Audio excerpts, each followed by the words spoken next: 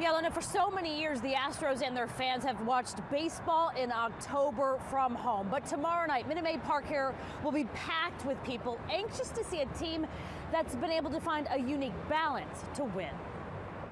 You guys are talking the same old nonsense like we're looking for Fabio. We got to think differently. The movie Moneyball exposed it to the masses. Gonzalez hits one in the air into left center The field. Astros have made it work. You can get an advantage. Sabermetrics, the statistical analysis of baseball data. Rice Associate Professor Jimmy Dish explains it this way. Look at probabilistic models of what can occur during a game, use things that occur in a game to kind of predict future events. And then from the business side, you know, who to draft, who to trade for, how much to pay them. In sports, there's a statistic for everything, but baseball takes it to a new level. Batting average, stolen bases, RBIs, home runs, strikeouts. But there is also third innings on Wednesday nights at home when the temperature is 70 degrees. And the Astros have used data to help produce wins. You know what the plan is, it's just executing. So managers and coaches can look at where hitters most often hit the ball to shift their players. That's why you might see shortstop Carlos Correa playing closer to where second baseman Jose Altuve normally plays.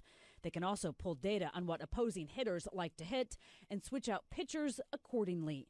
The Astros clubhouse have become masters at this, but John Elliott, an associate professor of sport management at Texas A&M and a psychologist who works in clubhouses, says numbers can take you only so far. Watch these guys play, and you see how loose and relaxed you are. That's because he says the Astros have been focused on culture and not just wins over the last 3 years. What the Astros are doing are focusing on what is that stuff that creates winning. Investing in young players who mesh and putting them in a positive environment. If you've got a great culture and you're focused on day to day executing that culture, in other words, the guys in the locker room, they go there not to win a ball game, but to help each other play great and to play great baseball.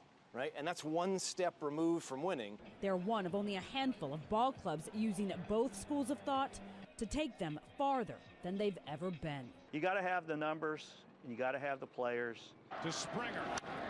That's into right center field, well hit. And you got to have the baseball gods on your side. Is gone for a home run. Jessica Willey, 13 Eyewitness News.